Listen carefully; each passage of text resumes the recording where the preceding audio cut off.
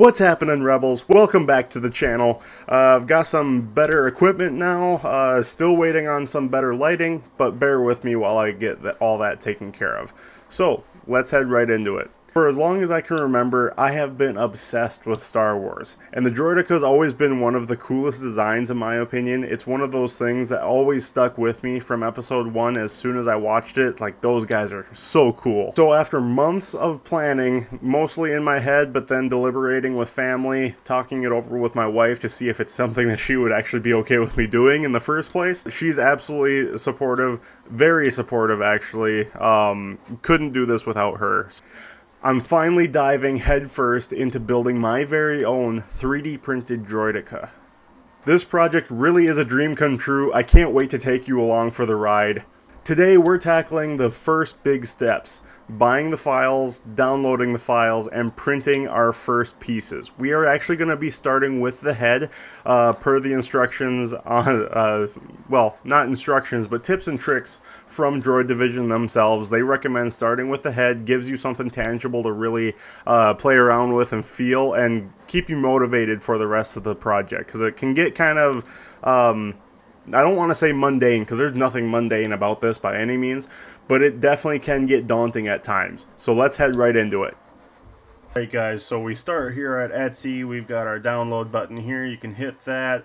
I'm not going to, I've already done it, but it brings you to a link to come to a Google OneDrive or Google Drive account.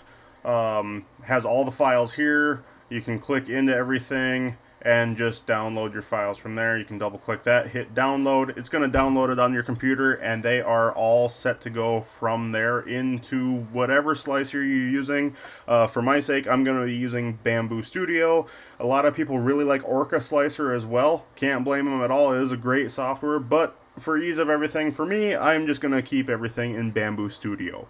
So we can do that. So from Etsy to Google Drive to your computer. From there, I have gone ahead and put everything into folders just for myself and my own sanity, but we can double click on that. For this demonstration here, I'm going to be using the back of the head. Double click on that. For me, it's going to open up Bamboo Studio right off the bat. Okay, so then here's our file. You can look all around. See, it's going to fit on the plate, no problem. Right here is the plate. Okay, you can obviously turn things around. A lot of the stuff with Droid Division's files are set up to be optimized for printing already. So really, when it comes to orientation, unless you're moving things around to fit multiple things on a single plate, I wouldn't worry about doing any like auto orient or anything like that. Just leave the files exactly the way they are, except for when it comes to strength, because Bamboo Studio in particular, I'm sure I can save it.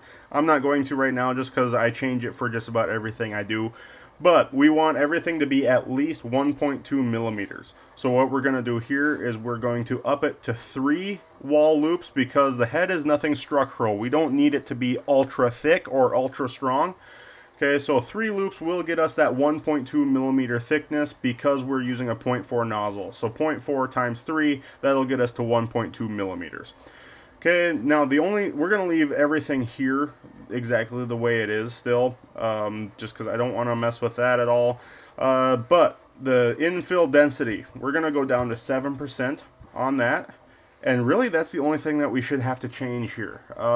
This will print out just fine. Now, if it's a structural item, I'm going to be closer to that 15%, if not more. And then also we're going to up this to 4 for a structural item. But right now, like I said earlier, we're not dealing with a structural item here at all. So we're going to leave it at 3 and 7%. Then we can come here, slice the print. Okay, it slices it into the layers for printing. Okay, so you can see it actually takes this shape and cuts it into each individual layer, and that's what it's actually slicing. For the longest time, before I had a printer, I always thought slicing meant, oh yeah, it's a system that you can come in, cut up a piece to fit on the plate or whatever. And yeah, I thought that's what slicing was, but no, the system actually, think of it as a glue stick or a hot glue gun, and you are putting layers and building up a wall with hot glue. That's exactly what this is doing, just with hot plastic. Okay, so then from here, you can look it over. Different colors mean different things. So Here the top surface, that's obviously a top surface. Color codes it from there. You can print plate, it'll send it to the printer, and we'll go from there. Alright, time for some time lapse, guys. Lots of fun.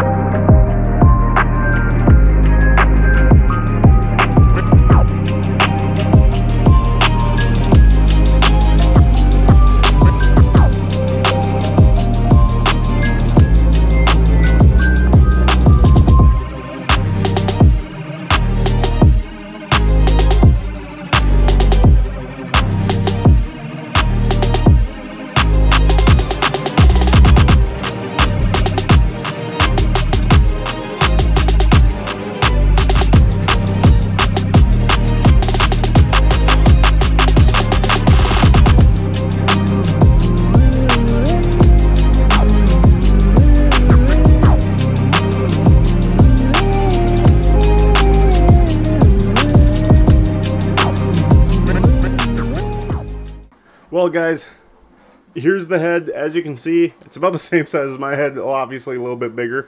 I did attach the neck already. This is going to be part of next week, going through that whole process. But yeah, it's coming along, guys. So needless to say, guys, this is just the beginning of my Droideka journey. Honestly, it's been a lot more emotional than I expected.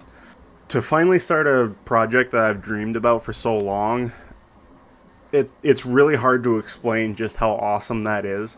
And I mean, I remember just from being like 6-7 years old when I first saw this movie.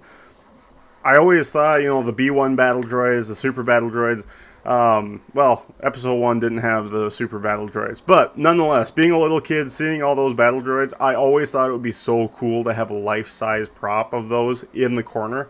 And this is just the beginning of fulfilling that childhood dream. As I put pieces together, I always can feel like 6-year-old me just jumping out of my skin. Just absolutely phenomenal feeling that it's really hard to describe. So I'm sorry if I'm rambling on and on about this, but it's just so incredibly humbling to get to this point in my life. Huge thanks to Droid Division. I purchased the files from them, but I can honestly already tell there was so much work that went into these files to make them fit together the way they do. Everything is absolutely gorgeous, nice and solid. The dowel pins to be able to line everything up is an awesome touch. Thank you so much to Droid Division. Please, if you are in the market or want to get started with a droid project yourself, go and support Droid Division. Buy the files on Etsy. You're not gonna regret it, I guarantee you. But needless to say, we're far from finished, and I can't wait to share the next steps with you all. Thank you all so much for watching. If you haven't already, be sure to subscribe so you don't miss next week's episode. And always remember, a Jedi is not somebody that wields a lightsaber, they wield dignity.